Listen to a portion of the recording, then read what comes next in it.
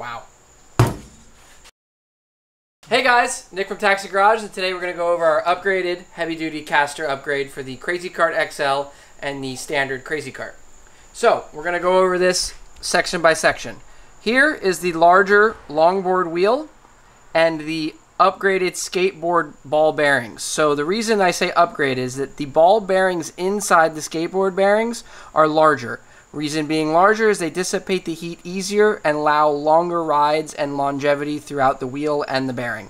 We found that if you run a ball bearing that is a standard size skateboard bearing, they create much more heat because you're consistently riding, not like a skateboard where you pause and you're not really going as fast as we do on these carts, that it will not dissipate the heat and burn the center of this wheel out. Now these are orangutan. We found these have been the best. So this is a 86A durometer. They have a few different options, but this has been the best so far. Now, with this caster, we get directly into what makes this caster special. So, you'll see here that there is a sealed bearing with a CNC cup that gets welded, TIG welded here, into the caster. When you follow that up, then there's going to be ball bearings across this top cap, and then this kingpin right here is also CNC'd and then zinc coated so there's no rusting. So that shaft runs throughout the whole caster.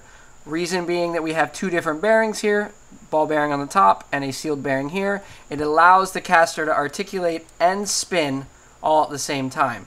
Now it's an inherent problem with pretty much any caster. It's only meant for one plane. So either here or it would end up being like that, but it cannot be like this and do all of these things that the Crazy Cart always does.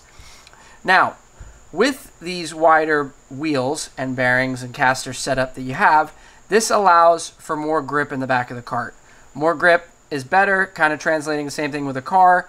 As you have more grip, the cart's faster, more controllable, and lasts longer because of the contact patch. Now, this thing's very solid, rebuildable. Like I was saying with this bearing here, these are replaceable. So you could send us the caster, we can press in the new bearing, and this is going to be the last set of casters that you ever buy unless you throw this thing off a building. So the thing's pretty sweet.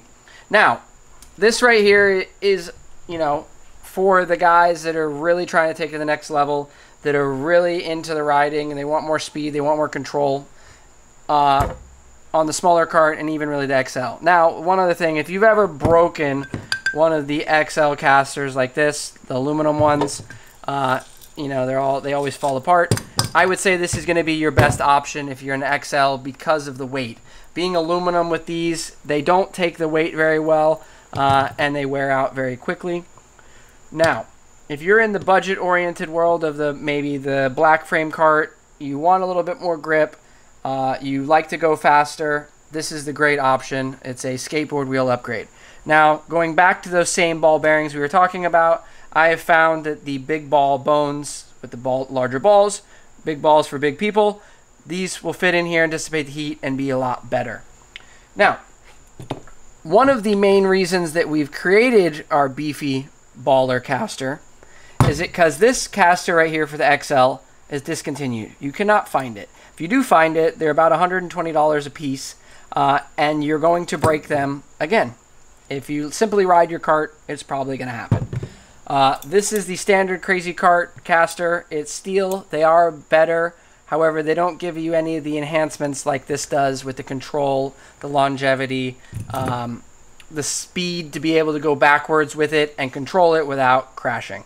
Now, you probably have seen this wheel sitting here in the background. This is our OE replacement wheel that will work on the XL caster. So say if you still have these and they're good, or you want to run them on your small cart, say you have a child or whatever, doesn't need quite the grip, this is a great alternative. A little bit harder than these. Will come with upgraded bearings. Not quite as good as these that we run here because you're not really getting the heat in this wheel because it doesn't have the traction or the contact patch like I was talking. Hope I've answered all the questions for you guys. Please look in the description below for our email if you have any questions about the wheel combo or what you need. I'd be glad to help you. And thank you for your time, and send it. Thank you.